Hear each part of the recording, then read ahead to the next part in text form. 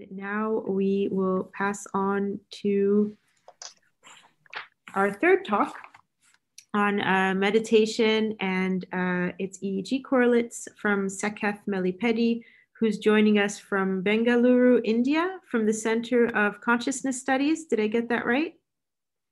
Excellent, excellent. So I'm just going to unmute you here. Okay, and mute myself. You have the floor. Yeah. Thank you so much for this opportunity to present my PhD work. So the screen is visible, right? Yes. So my work is understanding the practice of meditation on the brain using EEG. So going to the background. So right now we know that like humanity is going through a lot of challenges, COVID-19 being one of them. And also there are a lot of challenges which we face right now, ranging from the rise of chronic diseases since 1990s and the rise of mental health issues over the past 2 decades. And add to this, there are rising population numbers and the aging population. All of these things pose a significant threat to human well-being. So one best way, or one of the best ways to deal with this problem is meditation and the yogic tradition, which belongs to like the Indian culture and all that.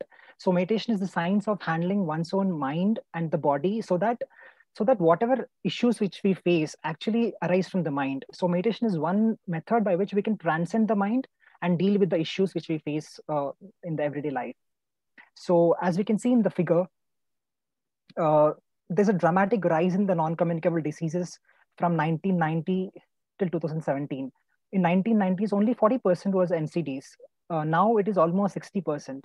And communicable diseases have decreased. So NCDs is like huge burden on the society.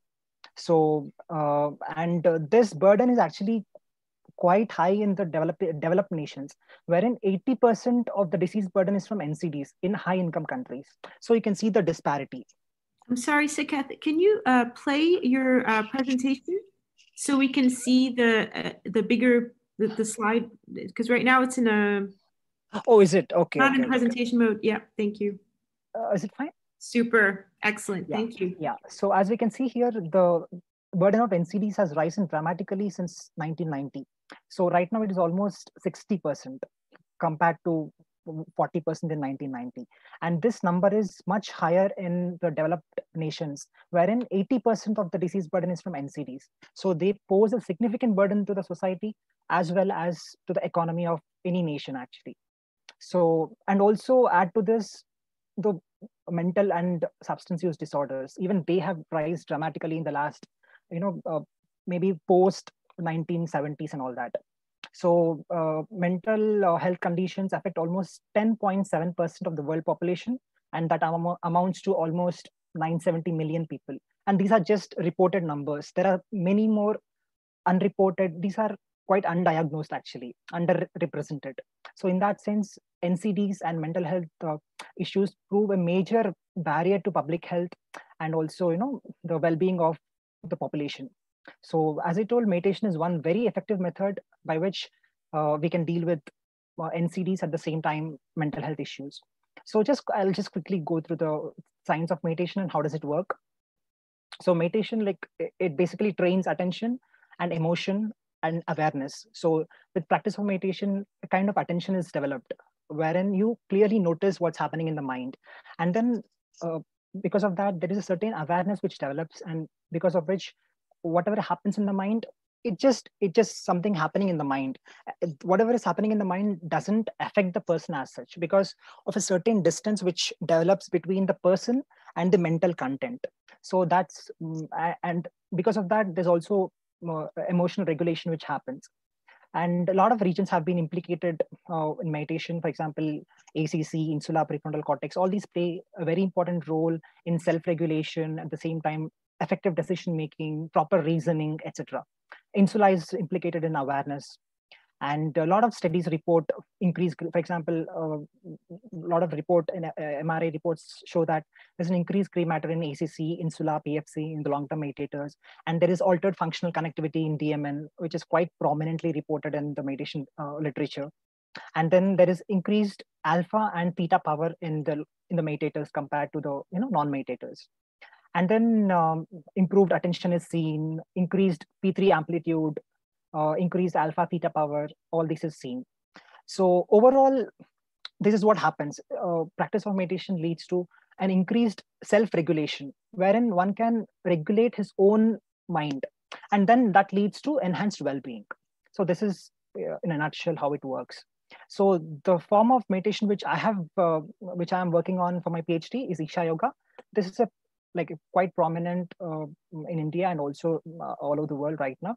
So it has several components like Hatha Yoga. There is Hatha Yoga, there is Kriyas, there is meditation, there is chanting.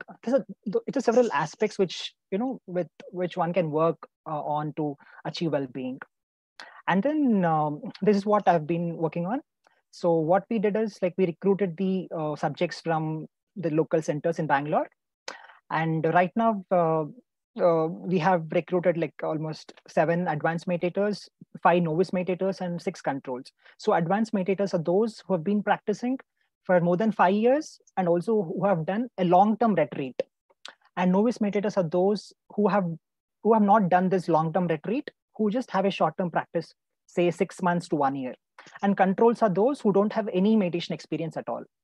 And this was the inclusion and exclusion criteria. And this was a study protocol. The EEG was acquired using a 128 channel gap from the EEGI with a sampling rate of 1 kilohertz. And the data was processed in prep pipeline in EEGLAB and MATLAB. So this was how the study was done. So the subjects enter the lab. We put the electrode on them. And then this is the protocol which they undergo. First is the rest, wherein it's like eyes open and eyes closed rest for 5 minutes. And they undergo a certain cognitive task. And then there's an again rest. And then this is the actual condition where we ask the person to do pranayama and meditation. So this is for the controls. For the controls, it's an active control state of breath watching. For the novice and advanced meditators, they do a form of pranayama and a form of meditation, which is called a Shamavi Mudra. It's a focused attention practice wherein the attention is on the breath, movement of breath. And then it is subsequently followed by 5 minutes of rest. So now we compared these groups, controls, novices, and advanced meditators, how they differ in while doing pranayama and while doing the breath watching. What were the differences seen? So what we found was that this is the power spectral plot for the pranayama. So this is a form of pranayama wherein it's called as alternative nostril breathing, wherein you inhale from one nostril, close the other nostril, exhale from the other nostril, and inhale from the other nostril, close the other nostril. It's like inverted U shape, alternative nostril breathing. So in this, what we saw is that, as we can see in the this is the power spectral plot, wherein the color indicates higher power. For example, red, whatever is red indicates higher power, and whatever is blue indicates lower power. So as we can see in the theta range, that is 6 to 8 hertz, the advanced practitioners add higher theta power predominantly in the frontal midline regions and also occipital regions compared to the controls and novice meditators. So this actually, what this indicates is that there are source localization studies which show that ACC generates frontal midline theta, and this frontal midline theta is linked to the parasympathetic control. So in the advanced practitioners, when they do pranayama, there is a higher vagal tone, because of which the theta power goes up. At the same time, there is very high sense of relaxation and calmness, which is seen during the practice, which is not seen in the controls, and it is seen to a lesser extent in the novices. So similarly, what we see in the this is what we see in the gamma range during pranayama, that is 30 to 40 hertz. Again, if we see here, for the advanced meditators, there is very high gamma in the frontal regions and also the occipital regions, which was not seen in the controls, and it was like less in the novices. Again, this indicates that uh, there is very high sense of attention. Gamma oscillations generally tend to reflect very high sense of attention and kind of perceptual binding, and very high sense of awareness for what they're doing. So this is what we saw in the advanced meditators. And coming to the meditation, this, as I told, is a focused attention practice wherein the person has to focus on the breath. And uh, what happens is whenever he focuses on the breath, the mind tends to wander. And then the person has to notice the mind wandering and bring back the attention to the breath. So this is what happens. So there is, when the mind wandering happens, there is this default mode network which is active. And then when he realizes that the mind has wandered, that's when saliency networks comes into picture, and he brings back the attention to the movement of the breath, or the focusing on the breath. And then during that process, attentional networks come into picture, wherein he sustains the focus on the breath, which is the object of meditation for the practitioner. So this is what we observed for the meditation condition in the theta range, which is 6 to 8 hertz for the advanced, controls, and novice meditators. As we can see, again, there's a very high theta power for the advanced practitioners as compared to the controls and novices. Similar thing was seen for the gamma range, 30 to 40 hertz. So for the advanced meditators, there's a very high gamma power in the frontal and the occipital regions. And this was less for the novices and controls. So this is one thing which was surprising, like the gamma in the frontal region for the controls. This needs to be interpreted. And so this is what we have observed from the pranayama and the meditation data. So ultimately, the take-home message is, as a lot of studies in the field show already, meditation trains attention, and because of that sense of attention, meta awareness develops, wherein one notices the thoughts going on in the mind, one notices the emotions going on in the mind without getting identified with those thoughts and emotions, without judging them, without labeling them. Because the person doesn't judge and label the thoughts and emotions and feelings, he doesn't get identified. Because he doesn't get identified with the mental processes, he doesn't lead to stress, anxiety, depression, or any of these conditions. So basically, studies show that mind wandering leads to anxiety, stress, and etc. And with meditation, mind wandering decreases, and because of which the sense of well-being is very high, and because of which mental issues can be taken care of. And meditation creates pleasantness from within. So what is happening in the world right now is that most of the activities which humans perform is in pursuit of happiness, is in pursuit of well-being, pursuit of joy from the outside. Because of that, it's a never happening process. It never happens. Happiness kind of eludes all the time. But with meditation and pranayama and all these yogic practices, what happens is that there's a sense of pleasantness, the sense of relaxation, happiness, which happens from within. Because that happens from within, the external pursuit stops, and this leads to high sense of well-being. And meditation ultimately trains the body and mind, so that once mental content takes instruction from the person, the mind behaves the way you want. It's like you become the master of your mind, and not become the slave of your mind and take instructions from it, and then get stressed out, and all these situations won't arise. So ultimately it increases self-regulation, and that leads to enhanced well-being. So this is one quote I want to end with. So meditation is the only freedom, as it is a dimension beyond the mind. All the stress and struggle are of the mind. So meditation trains a person to handle his own mind and also transcend the mind. So I'm sorry, thank you so I'm much. going to have to cut you off because you have a lot of questions, and Thank you so much. your time Thank is you up. so much. Yeah. Yes. I'm so done. the first question is from Elena Jacobs. Okay. Can you see the questions on your end? Saketh, can you see the questions in the Q&A? Yeah. Okay. Okay. I thought that usually when you have Yes. high gamma power, you have Yes. low frequency power. However, it looks like you are showing the opposite. And I think this was correlated in all of your cohorts, but to different degrees. Is that right? Yes. So it's not like that. There's a lot of variability, because one thing is it depends on what kind of meditation we are studying. There are so many different forms of meditation, practices ranging from open monitoring to focused attention to non-dual awareness. There's mantra meditation. There's so many practices. Because of the heterogeneity in the practice, this might be seen in some of the studies. But in this study, which is a kind of focused attention, at the same time there is a certain awareness of the mental content. We saw higher theta, at the same time higher gamma power.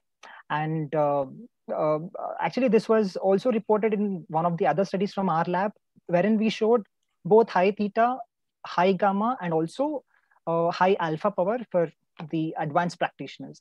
And gamma is usually seen only in the advanced practitioners and not reported in kind of novice practitioners, or those with very less practice of meditation. So that is the first one. The results you showed were averaged across each group of participants, right? Were they consistent across all participants of each group? Yes. What I showed was group averages. Were they consistent across all participants? This individual analysis we have not done yet. But again, as I told, it also depends on the participant. For example, advanced meditator, it doesn't mean that all the advanced meditators will show the similar kind of results. Some will have a lower power during meditation. Some will have higher power. It again comes down to the individual personality. There are a lot of individual variables which come into picture. For example, even in two advanced meditators, if you take, one can be very proficient practitioner, one practices with a lot of devotion and a lot of intensity, which might not be there in another person. So because of which, yes. Sorry, we're going to be kicked out in a few seconds, so maybe we can move on to the next question. Yes, sure. Can you explain the results in controls and novices for meditation practice? Was there theta power greater in frontal region in control and novices? So theta power, so there was yes, this is a 3-group comparison. We have not done the advanced versus controls, advanced versus novices, etc. That is the next step actually. So this is like a 3-group study, and this is what we see right now in the occipital regions. Actually, the frontal regions, there are no significant differences. So wherein each red dot indicates a significant difference, electrode with significant difference. So in the frontal regions, there is no significant difference actually. So this is not, it could not be an actual finding in that sense. Okay. Yeah. Next question. Somebody's asking, Lu Wang asked about the significance between advanced and controls, or between advanced and novices. So did you do a multiple comparison? No, this is a 3-group comparison. We have not done the 2-group post hoc test so far. Okay. All right. Yeah. And the last question is, would you say that as the novices were not that different from controls, that meditation only shows its positive effects when done on a professional level? Not necessarily. Again, as I told, it depends on how the person approaches meditation. If a person approaches meditation with a sense of devotion and sense of sense of involvement, then even one meditation session can make a difference. Even with studies show that actually even a 15-minute session leads to changes at the genetic level and also at the brain level. So it all depends on how you approach it and with how much devotion you do the practice. That's all. Okay. So Saketh, thank you so much.